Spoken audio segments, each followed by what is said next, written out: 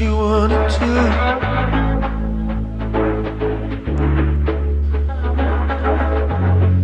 Trying to wake up a part of you. I open my eyes, but there's nothing left to see. 'Cause darling, I saw you, and you saw me. Do you see me? I've been halfway under, I've been halfway out. Come and see.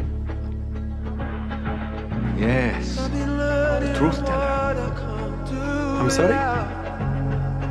Man is often deceitful, but one of the great things about you is you are a true Israelite. No, there is no deceit. How do you know me? I saw you. So this, the Spirit descended on me and started communicating that to me. Right then, I had some clothes in my hand, and I heard the Spirit say, I want you to put your clothes down and look at the tags. And the first tag said 100%. And then I heard the Spirit say, turn it upside down, and I turned it upside down, and it said, no lion. It was the word nylon backwards and upside down. I saw you.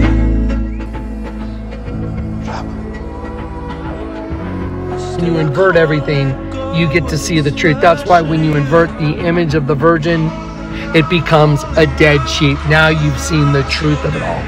As I was walking, I heard the Lord say, look down, and I looked down. And I put these back down, but I looked down and I saw these two rocks. And I looked down and I heard the Lord say, pick up these two rocks. And I picked them up.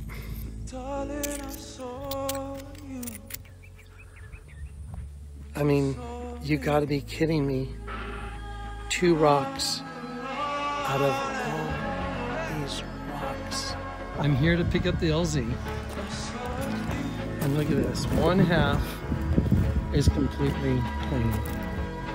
The other half is completely dirty. Look at the triangle on that half. And then right down the middle, straight in the middle of the X is a line. And then the other half is clean. That's just crazy.